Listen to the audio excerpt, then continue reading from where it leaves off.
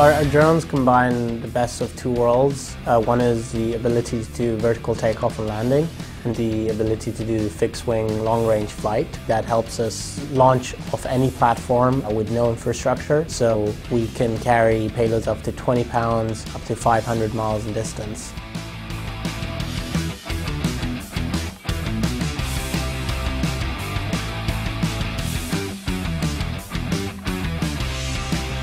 We use an all-electric VTOL or vertical takeoff and landing system, which is battery-powered. And then once we are airborne, we switch into a gas-powered fixed-wing flight. And that way we cover the ranges and we don't have the issues that other electric drones might have.